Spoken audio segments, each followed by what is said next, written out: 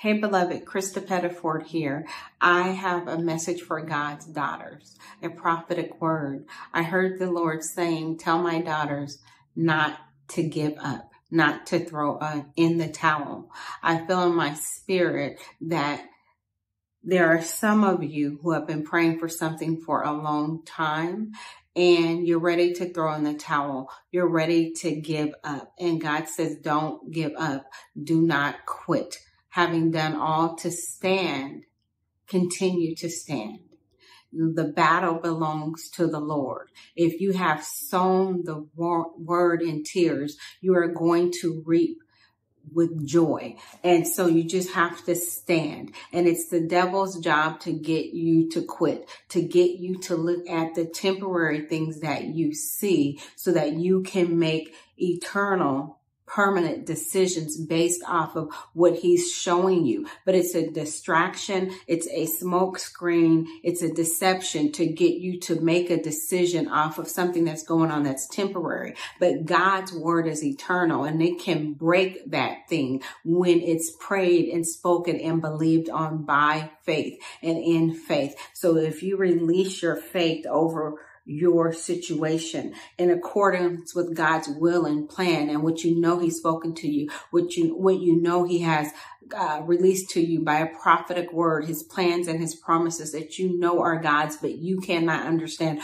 why they are not coming to pass. Hold on and know that sometimes we go through the trying of our faith, which is more precious than gold. And when our faith is being tried and tested, it feels like that sometimes it can feel like things are being ripped right under us. Everything that God says looks like it's going opposite. But God says, hold on, do not give up. And then there comes the temptations, which comes from the enemy, because God doesn't tempt anyone, but temptation comes from the enemy. So he tries to tempt you away from the word. He tries to lure you the way that he lured Eve into doing something that God never told her to do, that looked better than what God had for her in her mind at the time, or looked like God was holding back on her. But I've come to tell you to hold on, to continue to do good, not to throw in the towel, not to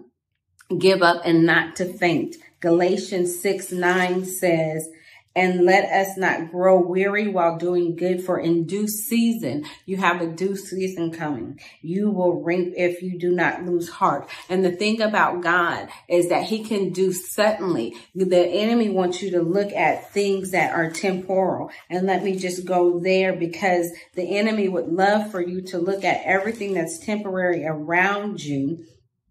According to 2 Corinthians 4, in verse 18, it says, we do not look at the things which are temporary, which are seen, but the things which are unseen. For the things which are seen are temporary, but the things which are unseen are eternal. And so the enemy's job is to try and wear out the saints, to try and get you to believe that something temporary is going to last. And so what we do is we get caught up in asking God, how is it going to happen? How can he move this mountain? Instead of just trusting that he is the mountain mover and that he can speak to the mountain. And if we speak to the mountain, the issues, the problems in our life, and believe in our hearts and do not doubt, then it shall come to pass. And sometimes we get caught up, as I said, looking at the mountain, and we're telling God how big our mountain is instead of telling our mountain how big our God is. And the enemy gets you so caught up in the temporary circumstances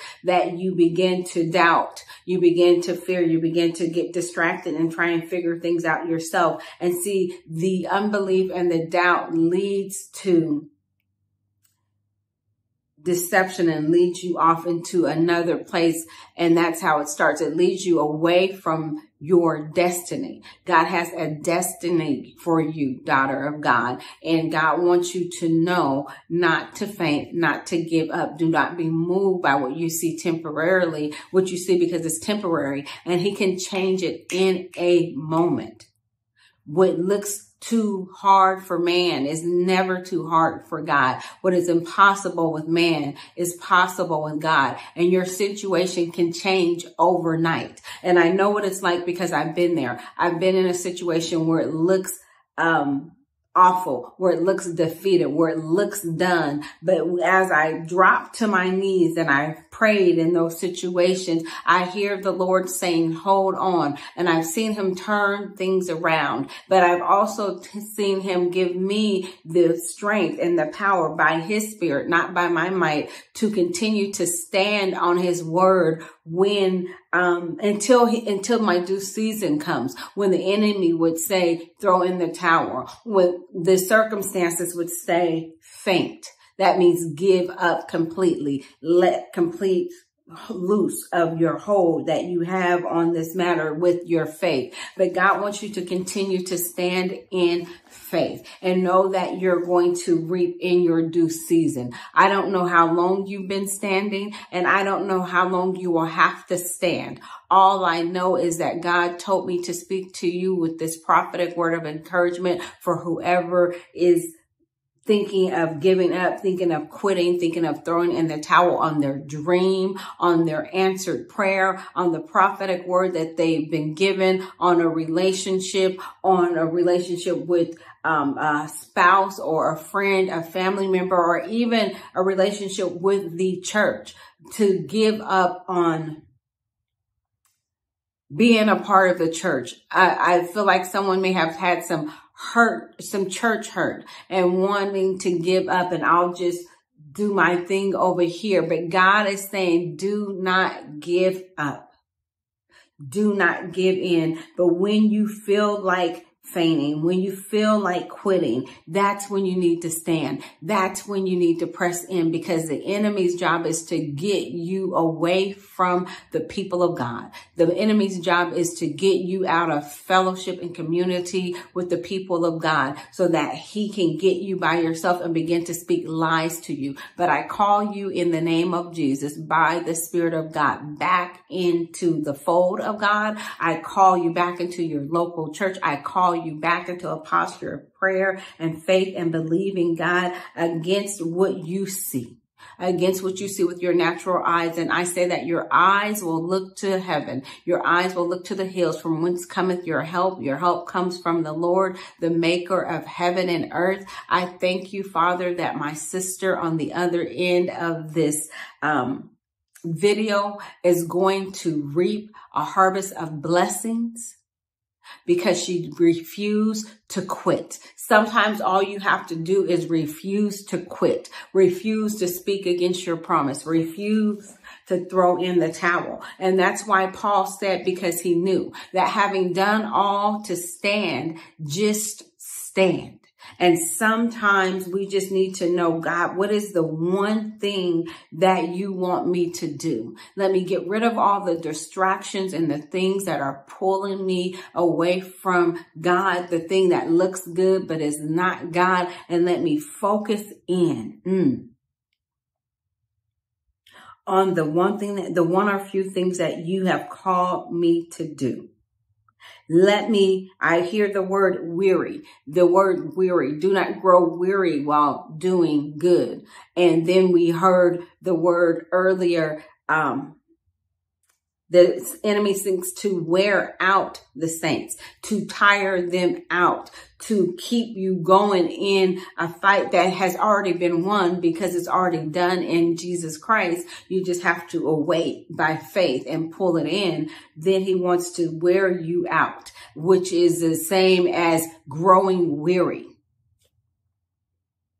One he throws at you, the other you do, because you're internalizing what he's doing. And so I pray strength over you, the strength of God, not your own strength, not your own might, but that you would be strengthened in your inner man by being rooted and grounded in love. I pray that strength over you, that you would enter into a season of rest, because see, our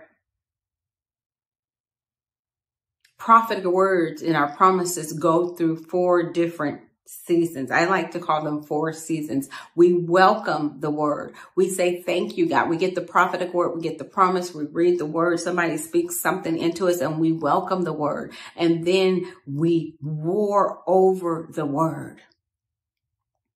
And we wrestle with it. The enemy's trying to get us to faint. Our own minds are trying, it's hard for us to believe in our natural minds. And so we have to settle things and believe it by faith with our spirit. So we're warring and we're wrestling to believe, because the Bible says labor to enter into the rest of God. And when we finish warring and wrestling over the word, then we go into a season where we are resting in the word, which I like to call waiting. We're waiting on God. Hallelujah. Having done all to stand, we're standing. So I call you out of your war into a resting and waiting state, and then we walk in it. And there's some things I'm walking in today that I warred over in last season. Hallelujah. Glory to God. God is not done, but there are things that I warred over that I welcomed when I heard the word that I had to war over. And your warfare is also, the Bible says we war not against flesh and blood. It's not just you trying to believe it, but it's also the enemy trying to snatch the word from you. He's trying to he's trying to get you to, he's trying to choke it out, trying to suffocate it, trying to bring the distractions of the world so that you won't hold on to your word. But the Bible says, blessed are they who have the word of God and keep it. And so, beloved, I just come to tell you by the Spirit of God, do not faint. Do not quit. There will be days where you have to do this thing every day. I have been in a season like that. I know what it's like to have to get up and do it every day. You overcome, and then you have to overcome again, because your circumstances from all outward appearances haven't changed, but your circumstances are not counting on God's suddenly move. Your circumstances are not counting on the breaker breaking through suddenly and flooding that thing, but God is going to show up when the devil least expects it. Sometimes even when we least expect it. The word of God says, if they had have known, they would not have crucified the Lord of glory. Had the enemy known that he was going to rise and defeat hell, he would not have put in the minds of man to kill our Lord Jesus, but he didn't realize it was part of God's plan. And so God already knew this, that Christ must go to the cross for us. So the devil is not all knowing, and all things work together for the good of those that love the Lord. And what the enemy means for evil, God is going to turn around for your good. And so I just encourage you today, beloved, to hold on.